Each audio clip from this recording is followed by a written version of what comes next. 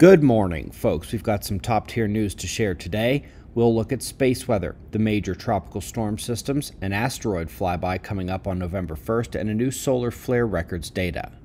We are starting with the last 24 hours on our star, and we find the sun mostly quiet once again.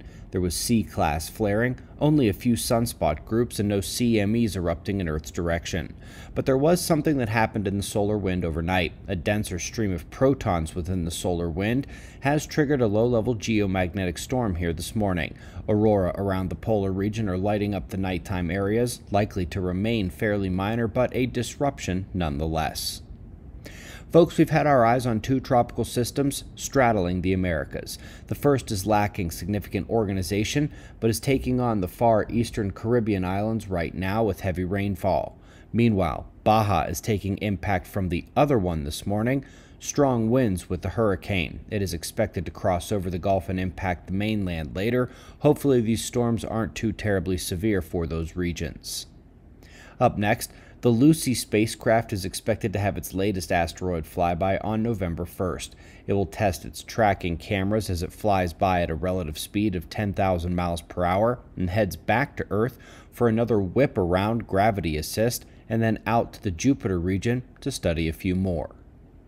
The top story today is a brand new solar flare record. They recalibrated the X-ray flare ratings based on saturation of the sensors, and it has now given us the list of the largest 38 solar flares of the satellite era.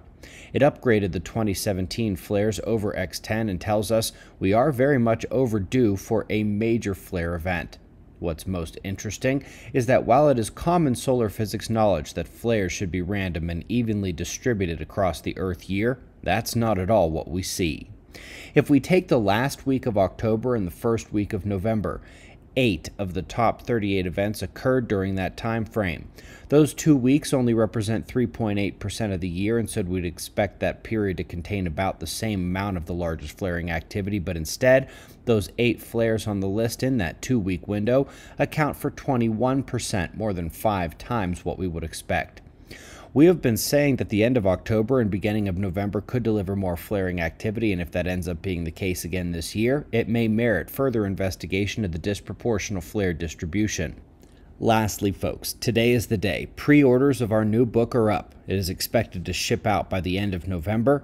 Learn about the disaster cycle and what we're expecting as it resets again in the coming years in the easiest and yet most complete version of the story. By the way, only way to get these before the holiday is to get in this pre-order period. Link to the book is below, and we greatly appreciate your support. We'll do this all again tomorrow, right here, but right now it's 5:45 a.m. in the new Valley of the Sun. Eyes open, no fear. Be safe, everyone.